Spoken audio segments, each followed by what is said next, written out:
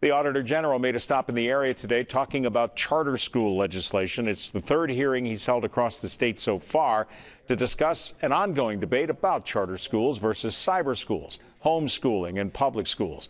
Locally, the superintendent of the Penns Valley and Rockwood school district spoke about the increase in spending that they've been required to put into other formats and the decrease in student enrollment that they're losing to charter schools.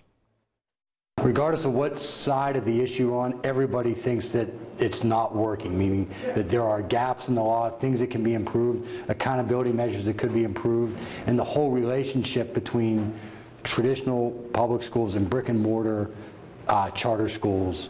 It really we need to find a better way to make this work. DePasquale says he has 2 hearings to go before a final report is put together with recommendations on what needs to be done to improve the law.